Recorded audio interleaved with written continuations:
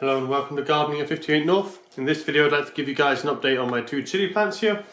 So this is a long running series. I've put down the other videos down in the description below the video. So I've got two types here. I've got my normal chili, which is a Capsicum annuum, and I've got my habanero type chili, which is a Capsicum Chinensis. So these have been doing moderately well. This one's been doing particularly well, this Chinensis. As the years go on, they keep dropping leaves, keeps growing leaves, keeps dropping leaves, and actually it's got a really bad infestation of aphids at the moment. So I'll talk about this one first, and then I'll go on to my Chinensis, because I'm also going to be pruning that one today.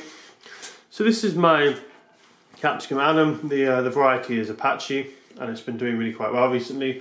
The last video I think I showed you, I cut off most of the roots, replaced all the compost, so it was almost no old compost, just all fresh compost, and it had just started to put on a crop of chilies.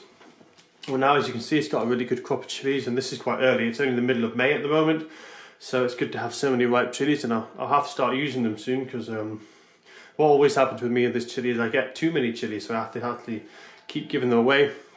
And I find I can probably crop about on average one every single day throughout the year, and that's how heavily it crops. I mean, in summer I can probably crop almost 2 a day. In winters maybe just 1 or 2 a week, but on average it's about 1 a day. So that's about 300 or 400 chilies I get from this plant, which is pretty good. I mean, they are small chilies, but because they're very spicy, I only need 1 in a dish, and that's plenty enough.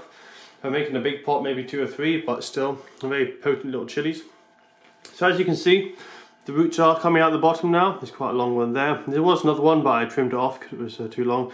This one I'll pull off as well, just to encourage more branching and further root development inside the actual pot. So yeah, it's been doing quite well.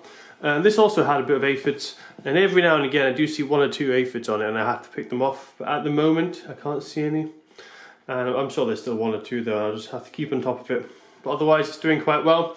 So the reason it hasn't put on any growth since the last video is because when you cut all the roots off the plant, it really restricts the amount of growth we can do on the top. So basically that stopped any growth from the top. What it's been doing is putting a lot of its energy into new roots, so now the roots are established, it should start putting on some more growth from the top. And the other reason it hasn't put any top growth on is because it has so many chilies on it. All the energy that it is getting, that isn't going to the roots, is just going straight into chili production. So as soon as I harvest a lot of these chilies, what that will mean is instead of putting all the energy into these fruits, it will then put out new flowers and new stems, and should start growing and get ready for the next wave of chilies. So there we are, quite happy with it. I've probably got 20 or 30 chilies, not sure, I haven't actually counted them.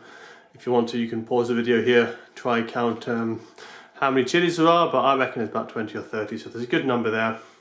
As I say, there's always new ones coming. You can see some younger ones there, and there's flower buds already, so it's a continual process. I do find it kind of comes in waves, so at the moment this is towards the end of a wave, so you can see that's why there's loads of ripe chilies. But it's just about to begin a new wave, and that means in the next stage, once all these red chilies have been harvested, I'll have just a few green ones left, but it'll go crazy and it'll put out loads of flowers, and that'll be ready for the next wave after that. So that's all I'm showing for the Capsicum annuum today. But the Chinensis, this is one that's really been struggling for me. Believe it or not, it's actually been doing a bit better recently than it has in the past. It has actually kept a few more of its leaves than it does soften. I'm not sure what's wrong with this one. I've had it about 3 years now. You can tell it's quite mature. You can see it's got a really woody trunk there, and it's absolutely solid, just like wood. But yeah, what seems to happen is it goes chlorific like this. Just basically the chlorophyll goes. It stays kind of green on the leaf margin, yellow elsewhere. I thought it might be a magnesium deficiency, so I did give it Epsom salt not long ago, but it hasn't been long enough to tell if the Epsom salt has done the trick. But generally, the only way that I can really find normally to get this to work, to produce nice leaves again, is just cut it back hard, and then the new growth comes through healthy, and then it kind of goes all chlorific like this and just dies off. So the other problem with this at the moment is it's got quite a bad aphid infestation. So I'll see if I can show you some of the worst bits. So you can see there, quite a lot of aphids on that stem. All the new growth is pretty much covered in aphids. I've been constantly picking them off, but it's a bit tedious picking them all off. So what I'm going to do, I'm going to give it a hard prune. That will encourage a lot more fresh, healthy growth. And then I'm going to rinse it in the shower, wash off as many aphids as I can, and then I'm just going to keep on top of it with a liquid, like a soap solution spray, to try and kill any remaining aphids. So as you can see, the growth on this does get very long. It doesn't really branch much, So what I'm going to do is just going to get some of these lower ones, cut them back to where I cut them previously. I'm just going to make it quite hard cuts to try and get a good bit of branching. And I find the harder you prune this plant, the better it responds and grows back. So I'll just cut all these lower ones quite hard. The upper ones I won't cut quite as hard because I want to keep quite a nice kind of shape. I have pondered turning this into a bonsai, which is basically just a chili bonsai. But because it's struggling so much to survive just as a normal chili, let alone pruning it into a bonsai, I'm actually going to just leave it for now. I think it could maybe make a nice bonsai at one point in the future, but to begin with I need to solve the problem of it always kind of losing its leaves and being unhealthy. So I know this looks very drastic, but I've done this several times before and it always responds very well. It doesn't normally kill the plant. Well, it hasn't killed the plant so far. I'm doing this hard pruning. So I'm just pruning these all back to roughly where I pruned it before. And this won't have any leaves after this treatment, but what it'll do is I'll put out lots of new growth and it'll grow back quite healthily and happily. And hopefully I can keep the aphids off it. That'll be a bonus. So I can see here there's a couple of branches which have died. This one's died. I think it's probably died all the way back to the main stem, but I'm going to leave that just in case it decides to resprout. This one's the same. I think that's dead, but I'll leave it and see if it resprouts. So there we are, very drastic prune. It basically looks like a dead stick now. But I'll expect this to come back fine. As I say, I've pruned it hard before. This is probably the hardest I've ever pruned it, to be honest. But I think it'll do well. It's a really solid plant. It really seems to do quite well. Now I'll have a look at the roots as well, see if there's any signs there as what might be going wrong with this chili. But no, the roots look healthy enough. Certainly not overwatered, not underwatered. There's no rotting of the roots.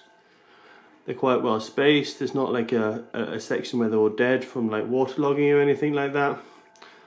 And they're not super healthy looking. I mean, they could. These are all quite old roots. They're not particularly fresh roots, but yeah, all the roots seem moderately healthy. So what I'll do is I'll just take off the excess leaves from that, from the compost. But that's quite a likely place where aphids can hide and they'll come back from there. And now what I'll do is I'll give this a good rinse, make sure there's no aphids stuck on it, get rid of some of the sticky stuff that comes out of the aphids. That's basically just the excess sugar, because when an aphid feeds on a plant, it doesn't need all the sugar. The plant sap is absolutely full of sugar, more sugar than the aphid needs. Aphid just needs a bit of that sugar and some nutrients, so it just excretes all that sugar, and that's what that horrible sticky stuff is. And that's what the ants also eat off the aphids. I've just noticed another dead stem there. So there we are. That's that one cut back hard. This one I pruned back very hard back in, I think it was February time, maybe March, and it responded really well. You can see it's looking lovely. This one, hopefully I'll get a similar result, but I'll give you guys an update in a few weeks when this one's putting on nice new growth again.